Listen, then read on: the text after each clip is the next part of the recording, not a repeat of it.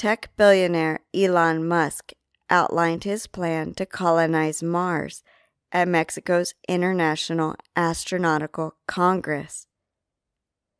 He explained that SpaceX is developing a rocket and capsule to transport large numbers of people and cargo to Mars. Although he envisions humans living in a large colony there, he added that one key issue would be getting the cost down low enough to attract willing volunteers.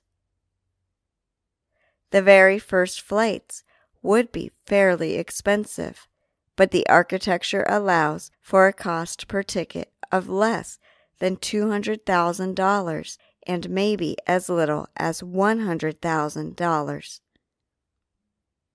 SpaceX plans to fly to Mars about every 26 months when Earth and Mars are favorably aligned for flight. Musk said that he would like to land people on the planet as early as 2024. NASA's first manned mission to Mars is expected about a decade later.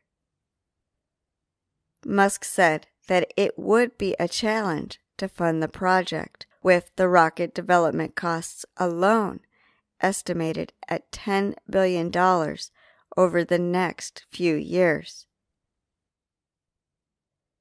The nearly airless planet is typically around 225 million kilometers from Earth, and landing the first humans there after a 6 to 9 month journey is an extremely ambitious goal.